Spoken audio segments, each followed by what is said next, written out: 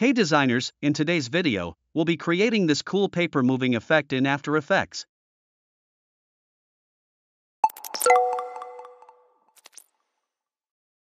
First, we need to import our background. Once that's done, drag and drop it onto the timeline. Next, we'll create a new composition and bring in our paper asset. This should be a transparent PNG of a piece of paper.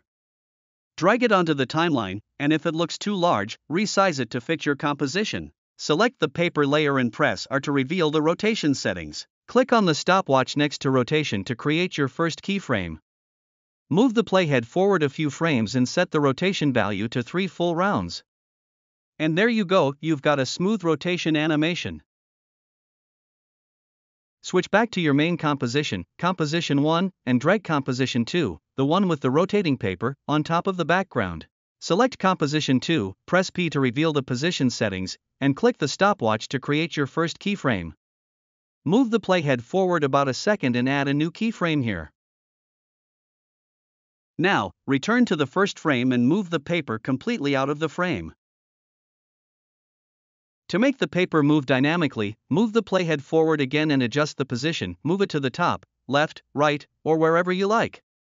Keep creating keyframes as you go, varying the movement to make it more natural. Once your position keyframes are ready, let's smooth things out.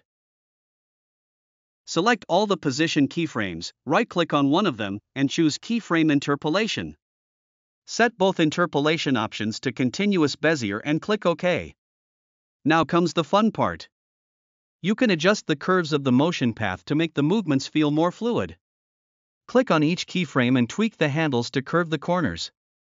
Keep refining until the motion looks just right.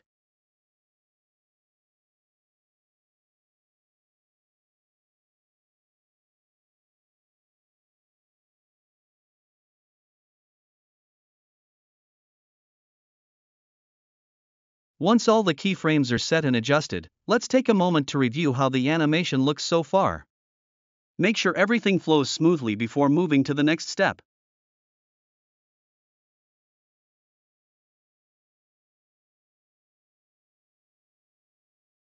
Now, let's add some depth to this animation.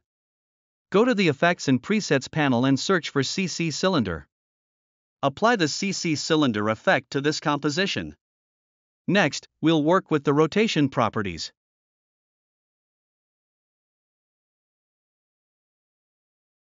Move the playhead to the first frame and click on the stopwatch next to rotation Y to create a keyframe.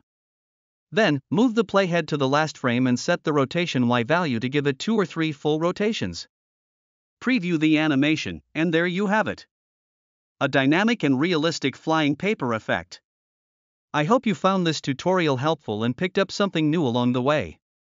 If you enjoyed it, make sure to like this video, drop a comment, and don't forget to subscribe to Ace Design for more creative content like this. Thanks for watching, and I'll see you in the next video.